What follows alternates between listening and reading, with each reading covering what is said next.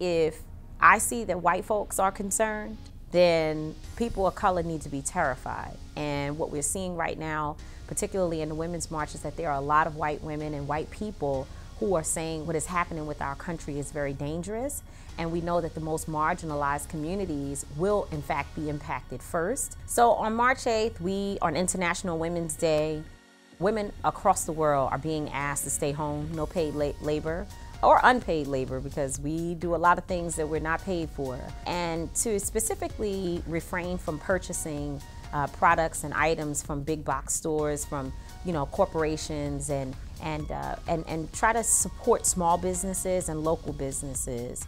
And lastly, we're asking folks to wear the color red. So even if you have to go to work, you can wear red in solidarity. And still, even if you have to go to work, pack your lunch.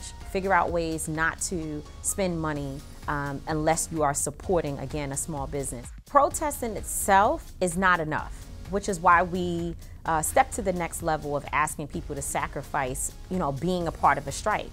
All of these things work together. You can't do one thing and expect that the walls will come tumbling down. It's going to take multiple levels of action, activism, and resistance in order to ensure that some level of democracy is preserved in this country.